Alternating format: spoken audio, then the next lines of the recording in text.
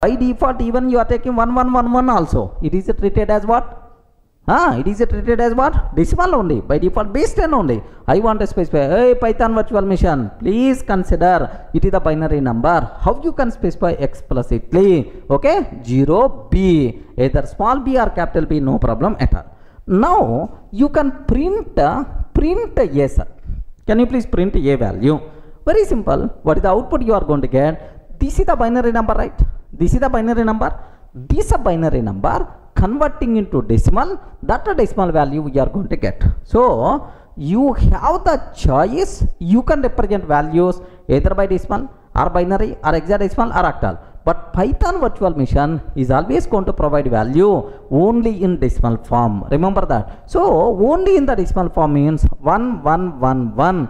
Binary number 1 1 1 1. Can you please convert to decimal, sir? At your childhood, in your mathematics somewhere you may heard 2 power 0 into 2 power 1, 2 square, 2 cube, like 1 into 2 cube 8 plus 1 into 2 square 4 plus 1 into 2 power 2 2, 1 into 2 power 0 1. Sir, what about its values, sir? 15. Now what output we are going to get, sir? 15 is the answer we are going to get.